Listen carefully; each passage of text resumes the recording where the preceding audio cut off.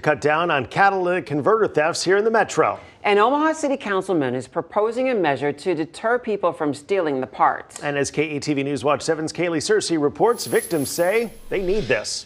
City Councilman Vinny Palermo says the measure is a first step to stop criminals from stealing catalytic converters, but he adds it won't be a quick fix.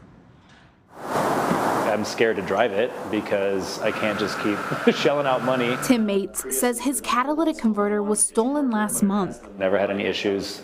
Woke up that morning, turned the car on crazy loud. I knew something was up. And a few weeks later, it happened again during dinner. Are you serious? What are the odds? It was right there the whole time. But getting it replaced was the bigger problem because he has an older car. Mates says it wasn't covered under his insurance, and some repair shops were asking close to $3,000 for a new one. Losing hope in humanity.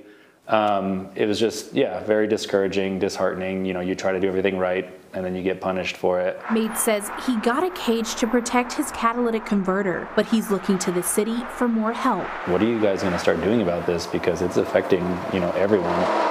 We've heard loud and clear, please help us, please do something. Vinny Palermo introduced an ordinance during the last city council meeting after working with Omaha police on ways to deter these thefts from happening. With this proposed amendment change, they will have to have a license to have these, and if they don't have one, then it'll give them the authority to take further action.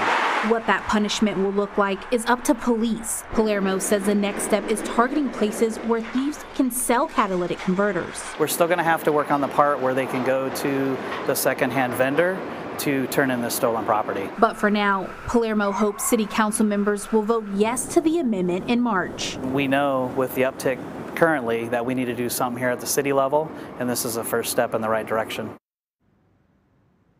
And on a state level, LB 994 will be heard next week in the Nebraska legislature. It aims to place restrictions on purchasing and selling catalytic converters at metal recycling companies. Reporting in the newsroom, Kaylee Searcy, KTV News Watch 7.